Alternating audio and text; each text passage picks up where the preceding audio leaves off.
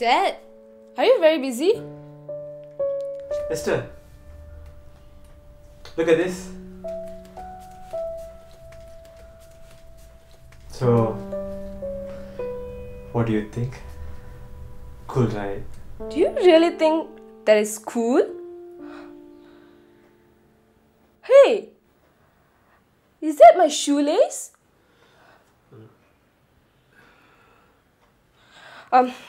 It's okay. Let's see. The food is on the table. Okay.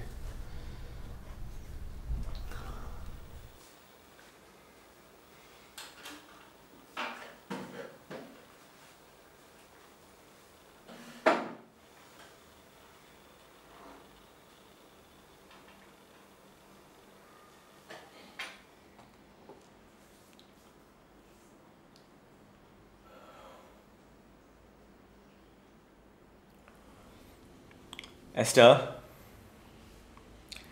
Esther? What is it, Dad? Okay, for tomorrow's day off, we are going to go to the shopping mall, alright? What? No way. Shopping mall? With you? Are you kidding me? It's gonna be so embarrassing. Esther? Stop using your phone. This is why you're so rude. You are always ignoring me and in your own world. What? Me? I was the one who called you out of your room to have dinner. And I'm the one who always starts the conversation. And you are the one who are so busy with your research work. How dare you, Esther? All this that I'm doing is for our own good. It's for our better future.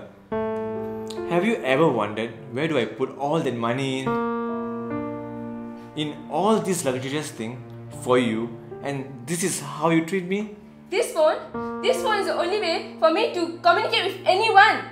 And without this phone, I'm all alone. All these days off that I'm getting, I wish I could spend more time with you. That's the only hope I get. You choose to stay on your phone and you're blaming me for being ignorant. Everything in this house, including you, is because of me. You are just like your mother, always assuming. This is the reason why Mom left you.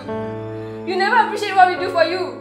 And if you think this phone is a luxury, then fine! Esther, come back here. Esther!